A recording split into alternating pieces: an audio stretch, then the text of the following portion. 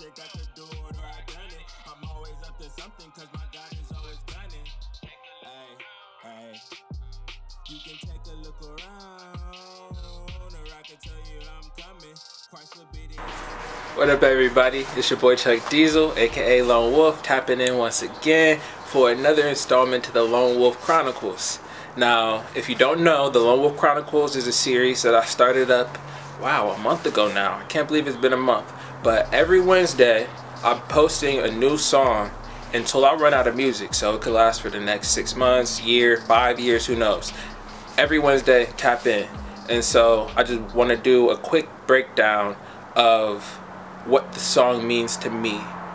So every week, along with every song, I'm going to do a video the following Friday to just go over how I came up with the song and just some history around it and the facts. Because we always get these songs, we get bangers, and we listen to them, but we never know what the artist was truly thinking when they made the song or why. So I want to bridge that gap between just being a fan of someone's music and liking a song and actually understanding someone a little bit better through the song without having to portray yourself. Like, I like to think that my songs are open-ended enough so you can apply it, but at the same time, like, I'm always curious as to what was that nigga thinking when he wrote that. So my last post was a song called Who Run It, and this song is kind of funny, and just how I came up with it is like, I had the song all ready to go, I was ready to record it, and I changed the lyrics while I was standing at the microphone.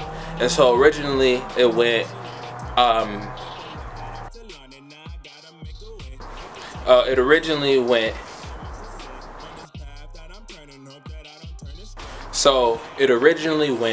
you can take a look around, or I could tell you how I'm coming. You looking at the answer if you want to know who run it. And when I got in the booth, I had just been thinking a lot lately about music and just like the substance within music. And I was reading a book or in my Bible or something just about the idea of the self meaning so much, and that's why your thoughts are guided a certain way and you seem to have a cover. It's like you get blindfolded. And when I got to the booth, I was like, you know, I'm gonna change that. If you're looking for the answer, or if you want to know who run it, Christ will be the answer. Like, just something inside of me was like, I'm gonna change that, because I'm not truly the boss. Like, the world was already shaped and predestined, but I'm out here. Like, early in the morning, I'm up on it. And I'll wake up in the morning and I'm like, thank God I'm still alive, because you never know, you could have died. Like, you could be locked up, you could be in a mental institution, you never know. So it's like every morning I wake up and I was like, thank God I'm still here. Alright, now let's go get it. I gotta make a play. Like, and so pretty much that's what the whole song ended up being for me. It's just like an affirmation of life.